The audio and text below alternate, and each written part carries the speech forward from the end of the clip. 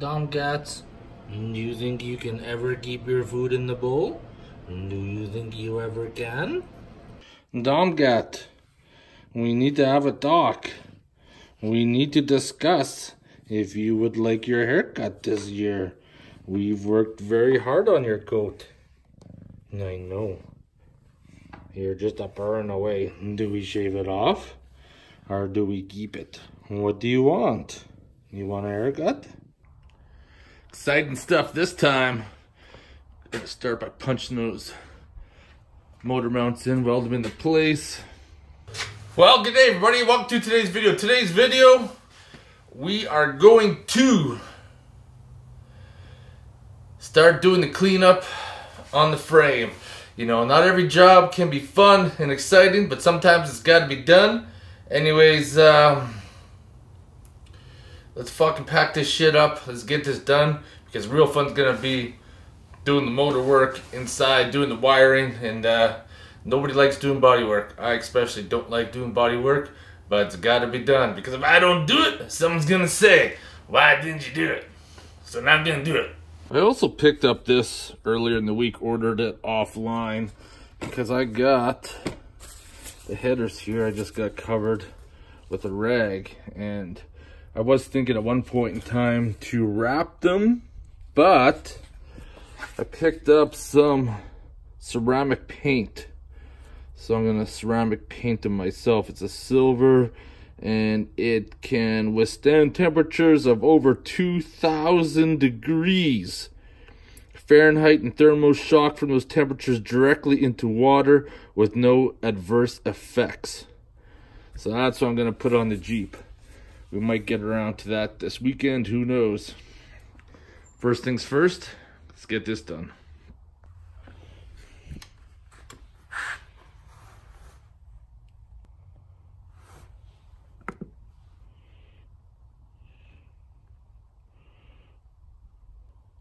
I just cranked it up a little bit more with the frame sticker than I thought.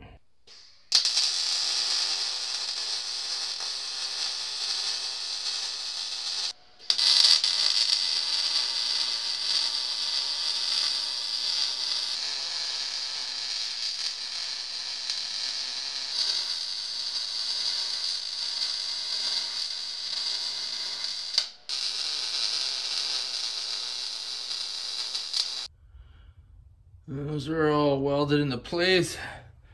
Now we'll get the needle scaler out and beat off as much of that rust. And then we can get ready for the POR 15, but I should spray some stuff on those threads. Bust out some of this rust release penetrant. Give it a good soak down for tomorrow. Look at that, shut her down. Finally, after a year, the best beer ever, Chilkoot, Yukon Brewing. They got one flat in, so I bought it all. One of the cans were damaged, so he gave me this to try out. We'll see, but I'm so glad we got some Chilkoot. Well, if you live where I live, where everything rusts, you know, putting like a 6 or 7 mil wrench up top there and then 9/16 underneath and trying to get that off is gonna be impossible. I'm gonna show you a real savage way that works. So what you're gonna do is take some good old vice grips, put it somewhere where it's not gonna rub the chrome. Make sure they're tight as frig.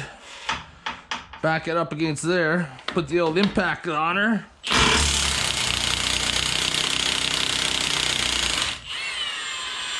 That bitch was just smoking getting that off. Look at that, eh? Done. And I hit all that rust. Just those shock towers or spring towers are the only thing I need to hit.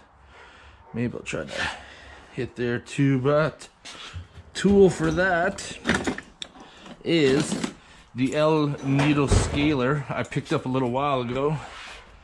Throw some oil in her. Go to the air compressor. This is one of those tools definitely don't want on your ball sack. That wouldn't feel too good on your balls. This is the moment I see if I gotta punch a hole in this.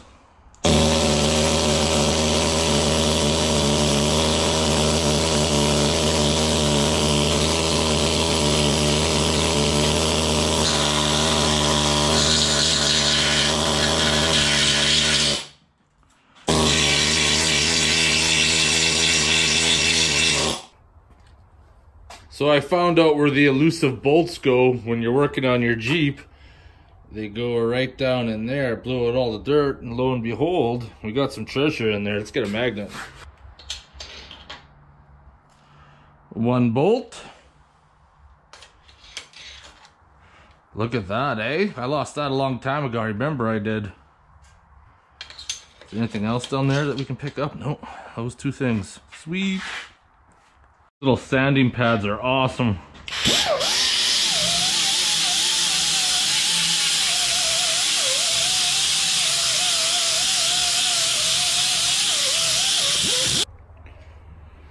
Just kind of gave her a quick go over both sides.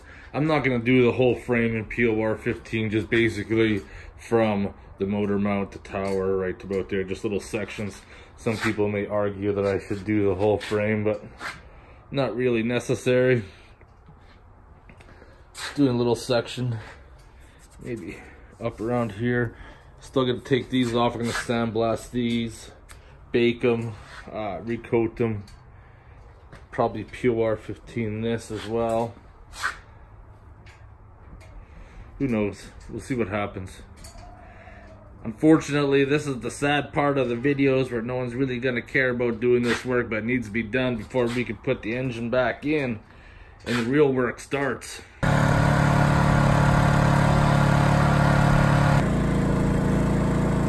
Just been running the load on the generator. It's been sitting all winter, and after it's been sitting for a while, she likes to smoke for a bit. Want to get some gas going through because heading out camping in a couple of weeks to check out the claims. Now, I just spent the last couple of hours cleaning off the firewall there. You can't actually see blue through there, surprisingly enough. I went down to the paint shop today because I was going to get some paint mixed in a can, but it was like starting at 25 bucks and I have some leftover paint from the Jeep. So I think I'm just going to mix up some of that. So while I was there, I picked up some stuff. Of course, you're going to need some filters.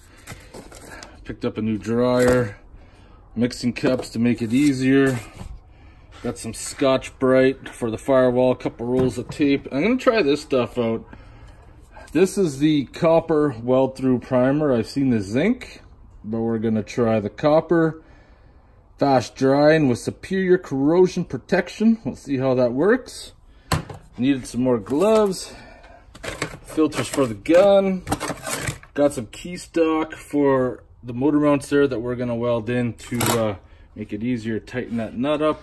And the headers called for some ultra black gasket maker Primitex, and when I was in the store, the ultra black, these not the kind they had the temperature ratings for this.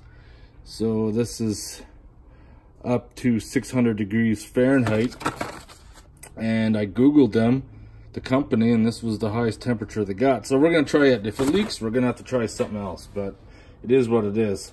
And of course, I got the what the fuck is it now? I forgot. Brain fart. Ceramic coating in there. So now, before we get ready for the POR 15, I want to take this sway bar off and these clamps so I could sandblast them, powder coat them, and patch up these corners because they're getting kind of corroded. And I picked up a roll of masking because you guys gave me so much grief over using newspaper that I picked up some actual stuff today. So there's one piece of advice I can give you guys, especially removing anything on the frame, is always try to bust it free by hand. Because I can tell right now, that's pretty tight. And if I put my impact on there, well actually that one will come off. This one here is being a little stubborn. If I put my impact on there, there's a good chance I might bust the weld that's holding that nut on and cause major issues. However, It is coming up too. But one thing we're gonna do afterwards is that we're going to anti-seize everything. Let's get these ones here freed up too. Let's hope we can get those ones busted off. Yeah, those will all come out. Now, however, sometimes it's not always gonna work. See how rusted that is.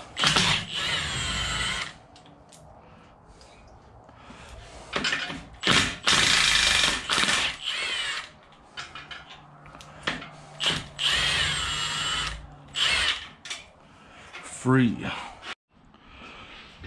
Alright, sway bar is off. Wonder how easy these bushings are gonna be. Oh, they come off slick, and they still got grease in them from way back in the day. I think this one might be a little drier than a popcorn fart. Yeah, this one here dried out, probably because of the rust. Yeah, there's a lot of rust in there. We'll clean her up though. POR 15 it and send it on its way. Took a little bit of time, but got her all cleaned up. And one thing you gotta notice, especially when I was sanding it down, any pockets of rust that were just surface rust actually extended way out. So now that this is cleaned up and hand sand it quickly, we can start the metal prep for the POR 15.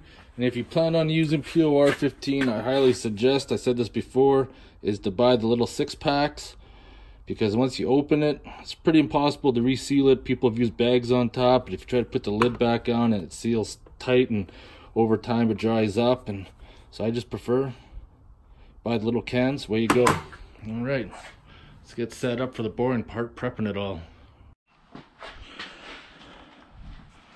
All right, start off with the degreaser mixed up. Spray down the frame.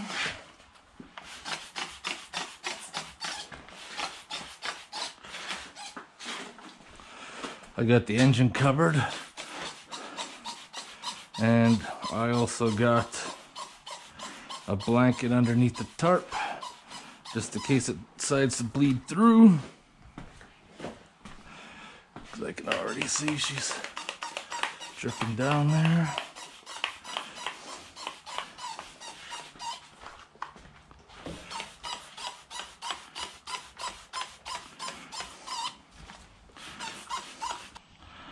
Urethane bushings, I can't remember when I installed them. It was probably about 4 years ago or more. Still in good shape. This is the one that was all rusty. All right, I'm back. We're gonna start doing the metal prep. We got to keep everything wet for half hour. Had a situation, had to run inside, lost some video footage. What happens, I had a memory card from a long time ago, and it didn't work in my drift camera, and I just thought maybe it was the drift camera. It was a 64 gig high-speed cars, a Lexar, whatever it is, and I was recording with the GoPro for a while there, and never had any issues, and everything was going good. All of a sudden I was cleaning off the degreaser off here, and I went to stop the recording, and that was it. It was dead. So I had to go inside and see if I could recover the files, and I did. The problem is with the memory card is that I bought it off Amazon, and I don't think it was a genuine card. I think it was a clone. That's probably why it was a lot cheaper than normal. Note to self, if you guys see those cards on Amazon, probably stay away from them because they're not gonna work that well for you. Let's spray all this down. And we gotta keep this wet for the next half hour. Half hour's passed. Now I gotta clean her off with water. Make sure it's bone dry before we can apply the POR 15. So what I'm gonna do is spray it down with water, blow it off, spray it down again, blow it off, and then do that part. I got thinking too, right?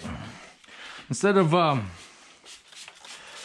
I gotta paint the firewall, but I also need to paint the grill of the Jeep, which got a little bit battered. So while I'm mixing up some paint, I might as well mix some paint to do the grill as well.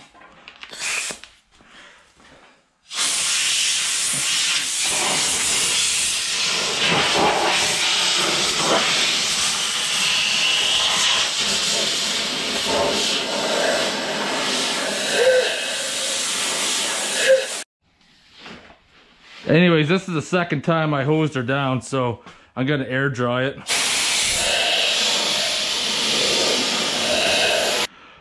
Well, I'm gonna say we're at the part they consider to be bone dry. So now we're gonna get the POR 15 out, paint these center sections alongside there, sway bar in the front, and we're done for today. Weather's kind of getting kind of ugly out. Now this is the part. Probably see if I need to shake it first.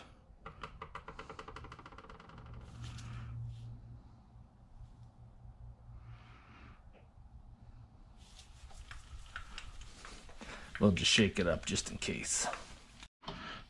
Now this is the part where I open up the can and then I accidentally drop it on the floor. I'm gonna tell you guys right now, if you're using this POR 15, you make sure you got gloves, because you get this stuff on you, you'll be wearing it for a long time.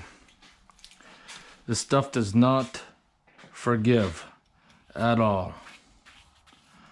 Trust me, ask me how I know, because I've been wearing it a few times. Oh, giving her a nice coat there with the brush. Pick these bad boys up at Princess Auto, these premium brushes here. So maybe I'll be able to paint it on without getting some bristles in the paint, like what happened with the 57 Chevy. Yeah, I wish I would have been able to finish that project, but sometimes, you know, the cost to finish a project far exceeds what it's worth. It was only a 4-door car. The amount of money I was gonna dump on it to get her up to that stage would not have been worth it. You know, it is what it is. I think you guys are a lot happier that I'm back to doing Jeep projects now. Now this sway bar, that's gonna be the tricky part here. All right, first coat, POR 15 is on where I needed to treat it. Looks way better. And the reason why I say get the small cans, as you can see right there, I haven't even used half of it yet. Just sitting here getting high, sniffing the paint fumes from the POR 15. Looking good, looking good. Gonna let it sit up for, or should I say, let it set up for another 10 minutes. We're gonna give it its final coat, and that should be good. I don't remember to cut that corner out. I did mark it, but I forgot now, so I'm gonna take a wider cut than I thought and probably re-weld it, because you can see where it's spot welded. So if I cut past where a spot weld is, it's gonna open it up. I need to take care of that. Well, it's the following day. Everything is looking good, nice and shiny. I wish it would stay this way, but I've had lots of people tell me that POR 15, while it's a good sealant, isn't UV protected, so it will kind of turn like a grayish color from the sunlight over time. That's yet to be determined. However, this is another reason why you should have a 3D printer, because I 3D printed this funnel right here. Gonna use it on my Honda 2000 generator, the Arctic Cat, because it's got that nice little angle on it. So this is one thing about Amazon I love. I had this kit shown in my Amazon wish list for a while. It's like 47 bucks. And Steve Robb always tells me about these deals he gets. He gets an email from Amazon and the price is discounted. Well, the other day, well actually last night, I got an email from Amazon and this was like $25. But if I went through my Amazon account, it was still the regular price. I had to go through the link. And this was an oil pressure tester that I picked up. Free shipping, $25. You know, of course they couldn't get the instructions right because they put the instructions in it for a cylinder test. What a huge fail. But did I need an oil pressure tester? Nope. But eventually, once this Jeep LS project's done, we get back to business. Working on this Cummins 4BT. I like to go over it and try to start it and decide if we're going to need to rebuild it or not. And oil pressure gauge is definitely something I need to see what the oil pressure is, to see, you know, if we can get it to run, how much life's in the engine. You know, if the clearances are too big, oil pressure is going to be low.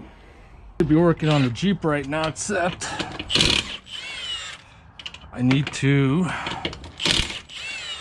have a look at the vacuum line for this hub here.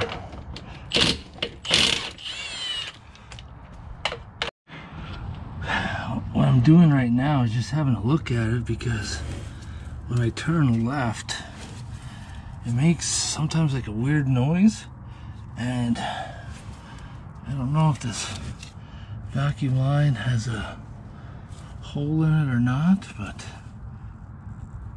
I don't see nothing in the obvious, that's for sure. But for some reason when I turn left, it makes this little weird noise like wow, wow, wow, wow, wow. I don't know what the fuck it is. Well, I didn't find it. Doesn't mean it's not there. I just experienced it differently. Let's work all these down. Set my dials in the stereo there. Couple weeks, gonna be heading back out to the gold claims. That's been outside in the shed all winter. Start cleaning up the firewall, sanding this down this next week, get that all painted, taken care of, so we can put the motor back in. I think it's motherfucking beer time. Let's have a good old chill coot. All right, motherfucking beer time. Got some chill coot from Yukon Brewery, my favorite beer in the whole world. Cans are a little bit beat up. I guess it's a long trip down from the north. But I'm glad they finally got some chill coot in. It's been a long time, almost a year since I've been able to get it. And I'm telling you, man, if you ever get a chance to get this beer, it's my favorite beer of all time. You know, I classify this as a beer that's crushable. You could drink this anywhere, anytime, any place. Anyways, motherfucking beer time.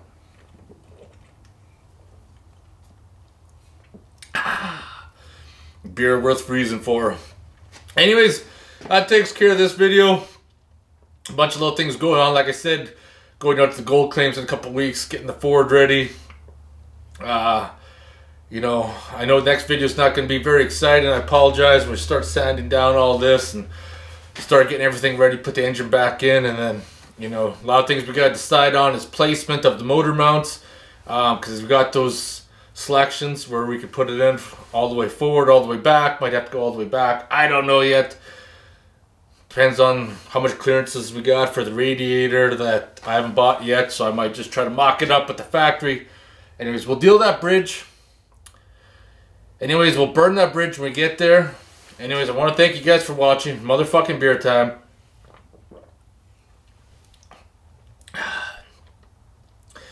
And once we get this engine back in, then we can start doing some real work that people want to see. Anyways, talk to you guys in the next video.